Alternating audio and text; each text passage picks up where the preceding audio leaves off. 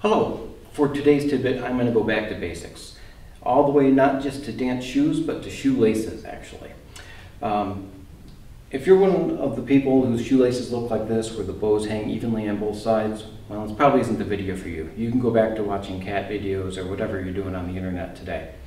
However, about half the people I meet have shoelaces that hang like this, where the bows hang unevenly or maybe even vertically down their shoe instead of across. And no matter how you try to adjust it, they kind of wind up here. A lot of times these wind up double knotted or they just come untied all the time.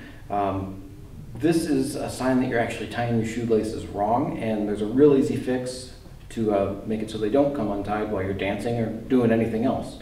As they say on the internet, I've got just one weird trick that's going to fix all of this. Now when you're tying your shoelaces, most people take their dominant hand and throw it over for the first knot. And then they use that same hand to throw over to make the bow. And that doesn't work very well. You wind up with this thing that's diagonal, and if both knots are tied the same way, they loosen the same way and they tend to come untied pretty easily. The fix for it is to tie the knots against each other so they come untied in a different way. So I'm going to take my non-dominant hand, throw it over. It's going to feel really weird if you've been doing it the other way your whole life. Then the second knot I'm going to tie the way I always have.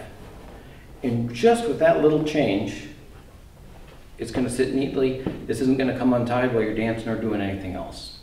That's it. It's an easy one today. I hope you're having a great time, and we'll see you at the Ballroom Company.